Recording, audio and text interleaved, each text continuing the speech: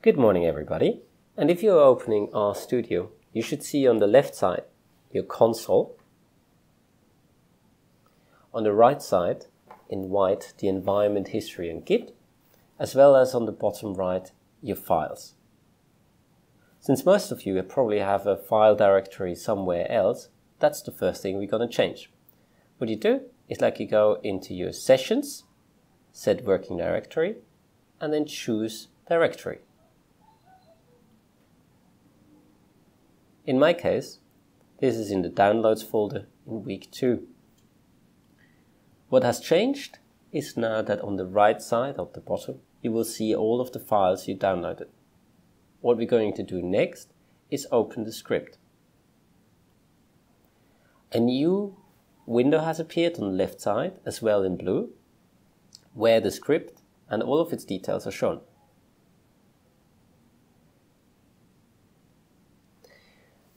The first thing what we want to do is load the data. We can do that in two ways. Either we put our mouse onto the line where we say read CSV and press Ctrl Enter. What you see now is a little stop sign, which means that your computer is working reading the individual files, every line by line.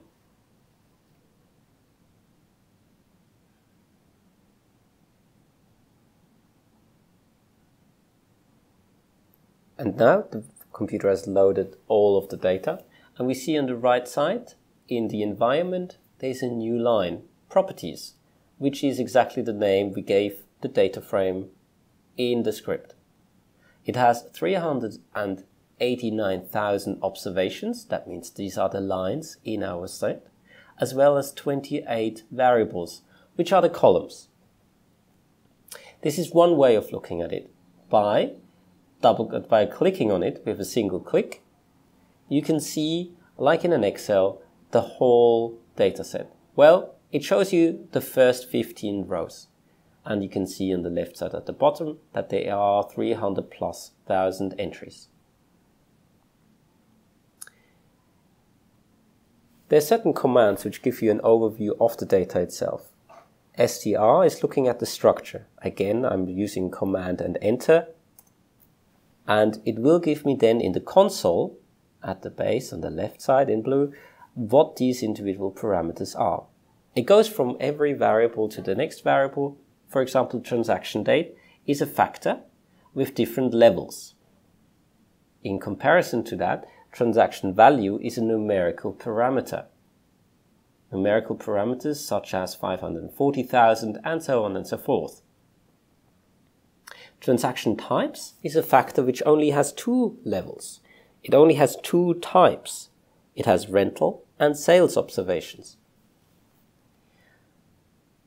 The next couple of entries is looking at the data itself.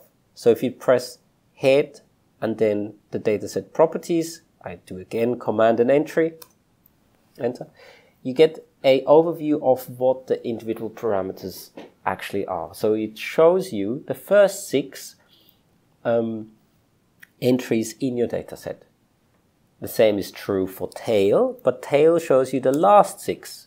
And if you look in comparison, now you have tail gives you the IDs of 389,000. But we want to have something a bit more clever. We not just want to look at the individual rows because it doesn't help us. We want to do a bit of descriptive statistics. So one of the best commands for this is summary. Summary, I press again Command and Enter, gives you for all of your variables, for all of your parameters in your dataset, a summary.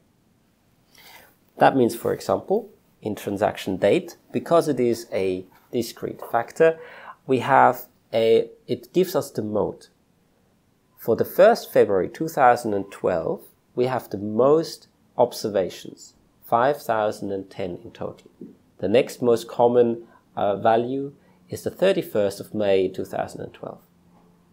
In contrast to that, transaction value, because it is a continuous observation, a continuous value, we get first the minimum and maximum, which gives us the range, as well as the median, the middle number, as well as the mean, also known as the average.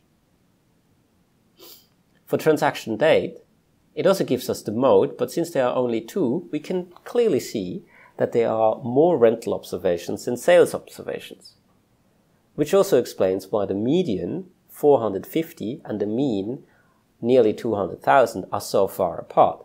Rental observations have normally rental by week, which is below $1,000, while sales observations are property sales, and they are mostly in the hundreds of thousands. So therefore we can see this is a bimodal dataset. It has two data observations. They are actually two different things. It has rental as well as sales observations.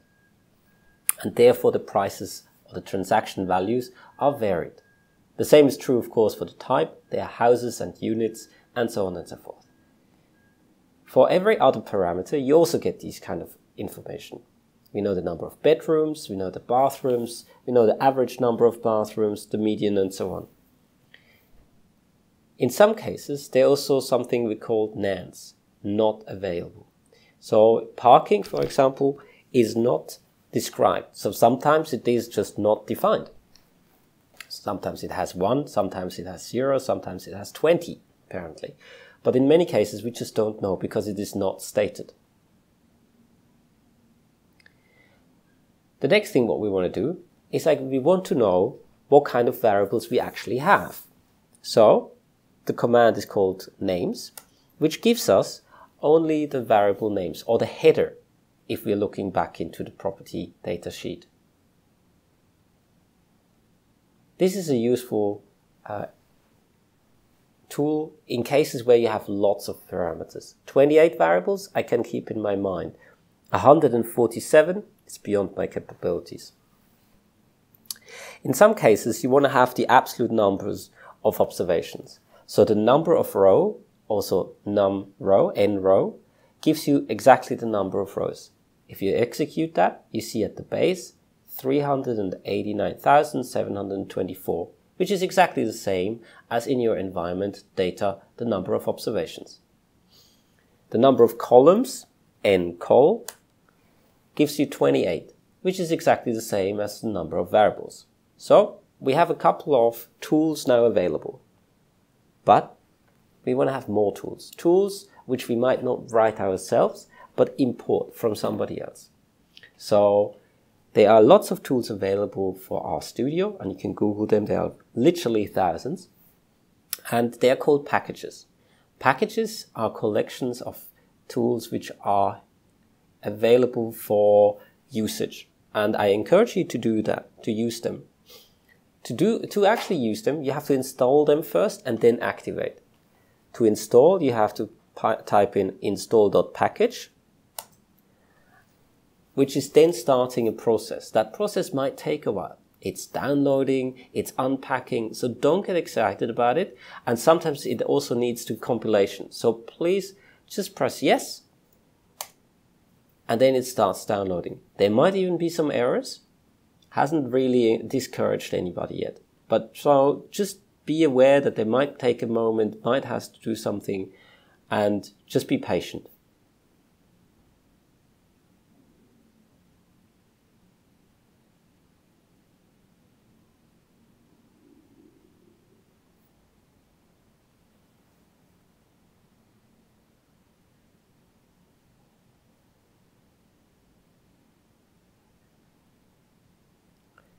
Very good.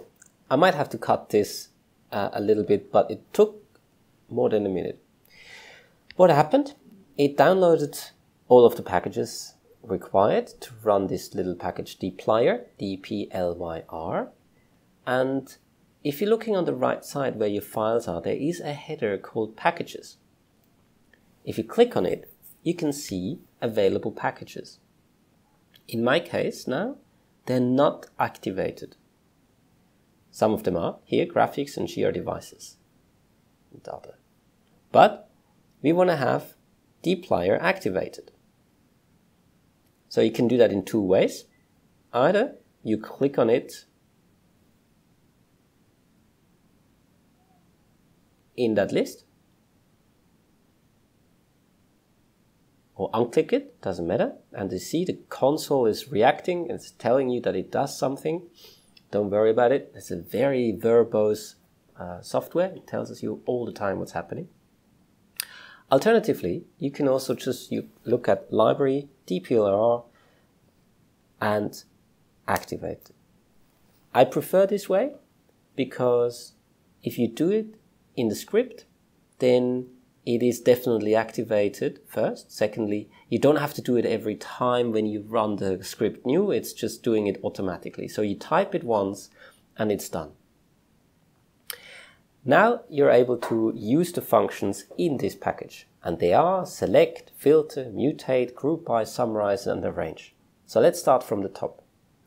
Let's say I want to know what kind of variables I have, for example, names.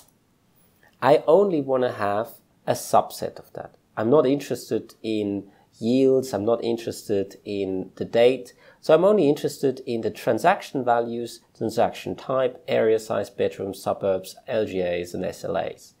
What you do is you say select properties, that's the dataset, and then what kind of parameters you actually want to have. So don't select, just put your mouse onto the line and then Command Enter.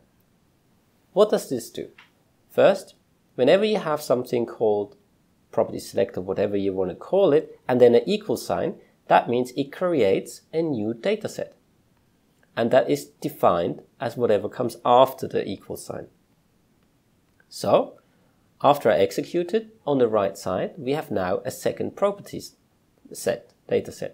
It's called properties select, and that has exactly the same number of observations, but less variables. And the variables are exactly the ones which we defined within the select command.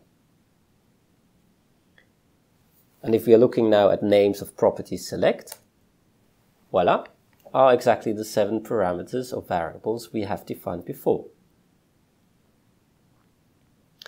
The next thing is unique. That means we want to see what kind of unique attributes they are.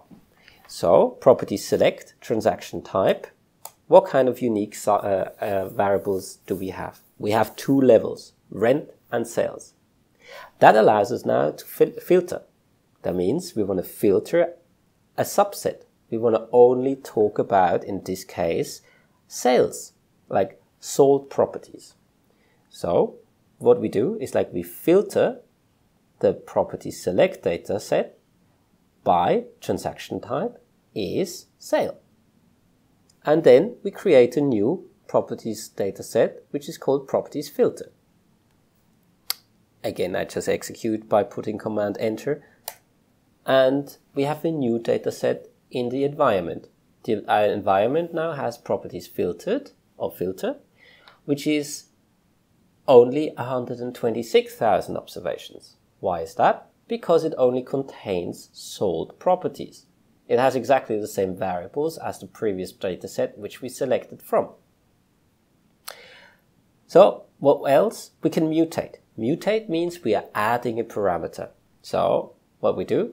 We mutate the properties filter by adding a new parameter called price per area. What is it? Well, we take the transaction value, the price, and divide it by the area. We execute this and create a new properties dataset called properties mutate. Properties mutate now has, instead of 126 and 7 variables, it has 126 observations and 8 variables. So if you look at them, I open properties filter by clicking on it, as well as properties mutate. The difference is that additional parameter at the end. I now go back into the script. As per usual, I advise you to be working intelligently and not hard. So, what I want you to learn is how to chain commands. That means all of the steps I've done before, individual datasets, I want that you combine into one go. How do you do that? There's this command using a percentage larger than percentage sign. That means and then. So what do? You say select properties and then select and then filter and then mutate. So what we can do is we can create a new properties dataset, which is first selecting only the certain parameters we want to have, then filter only the sales out of the transaction types, and then mutate by adding the parameter price per area. I select the whole thing, and now please, this is a side note, always select the whole command, because if you only select a subset of the command, it will not be able to execute. I do that, Command and Enter. And voila, we have a new properties dataset called properties new. And it is exactly the same as properties mutated, which we have created after several steps, just in one go, properties new. Now we learn another command, and that's grouping. Grouping is useful if you want to create something like an overview, and in this case we talk about individual LGAs. So what we're doing is we create a group. We have a new dataset where we group every LGA, and we want to have an information such as the mean price and the max area. By Command Enter, we create that. I open this file, properties mean trans value. What you see here is now that we have every LGA written in the first column, then the mean price of it and the maximum area. I urge you now to add another parameter, the min area. How do you do that? I'll leave that to you for a sec.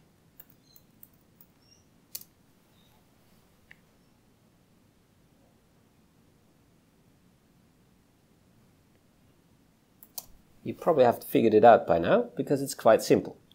It's quite simple because it's straightforward, the same as we have had in the other part. You type min for minimum, open the bracket, and then area, and already the parameter is coming up by itself, then enter. You select the whole command, Command Enter, go to the means property, and you have now the minimum area. Well done. A range is a not often common, and it's not commonly used parameter, function. What you do there is you can arrange the sequence of the observations in a dataset, either ascending or descending.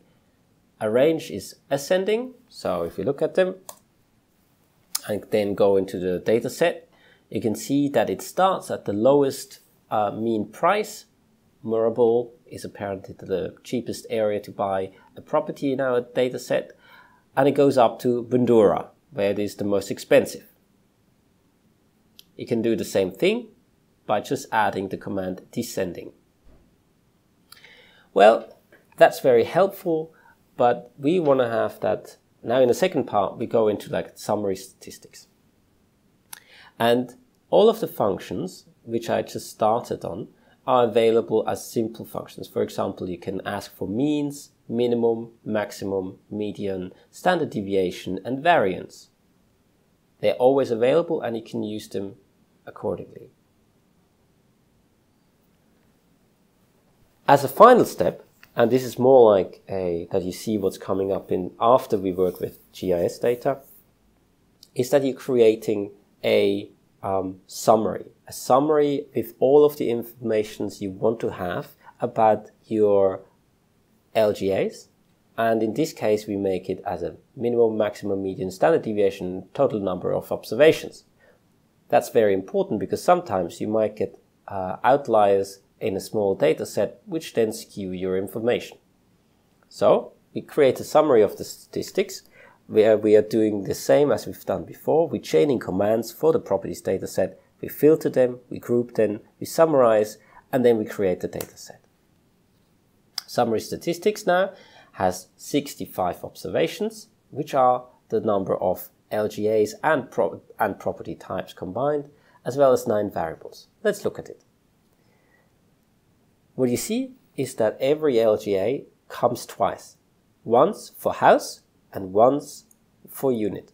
So the minimum price for a unit in our dataset was 220,000 in Banjul, while the minimum price for a house in Banjul was 280,000. And then the same for maximum, the mean price as well, and so on and so forth. You have now a very well organized and cleaned dataset. This is not normally the case.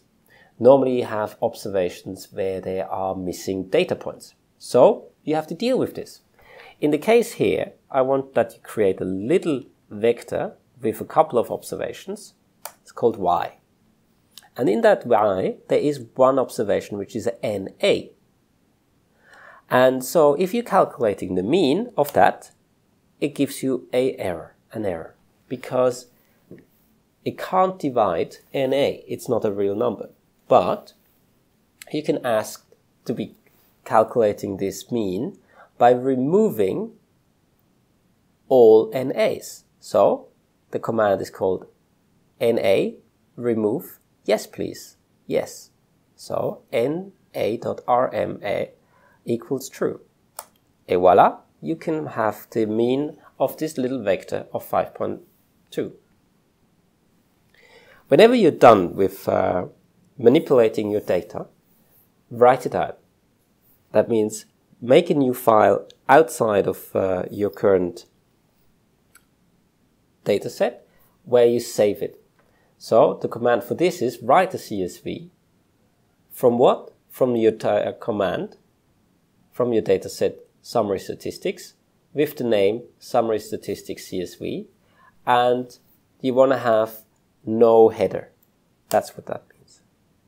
Whenever you have a question about how a function works or how does it work, and I'm going to use mean here, you can press F1. If you're working like me on a Macintosh computer, you have to click Fn, function next, or whatever it means, and then F1. Then on the right side at the base, you come up with an explanation of what this function does. First, you get a generic description of what it does, as well as how you use it, what kind of arguments you can add, for example, the removal of NAs. And then at the end, you have examples. And these examples you can copy paste into your script and then execute. When we're coming back in a couple of weeks to the RStudio, we're going to use ggplot to create plots.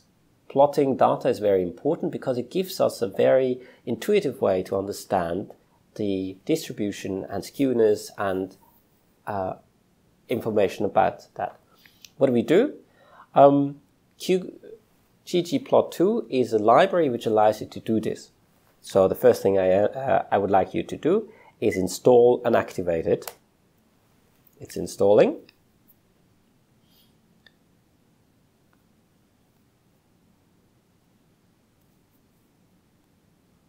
And then activating. So you can check in your package folder, you have ggplot2 and it's activated.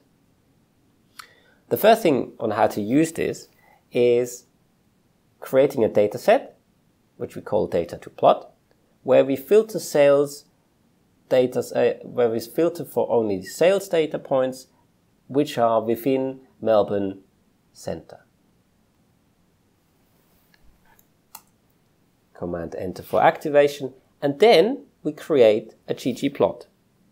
That means we're creating from this data plot where we're looking at bedrooms, and we're plotting bedrooms versus transaction values. We're plotting them in points, and we're creating a smooth line between them. I activate that now because that will take a couple of minutes or a couple of seconds until it's done. So we're creating with this command a plot. And this is on the bottom right.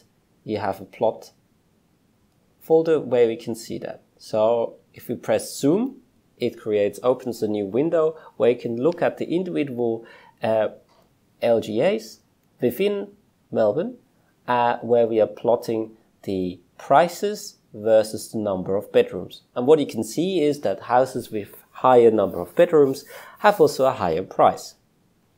That's the end of our current tutorial, and I see you again to the next step in our data journey. Thanks very much, and see you soon.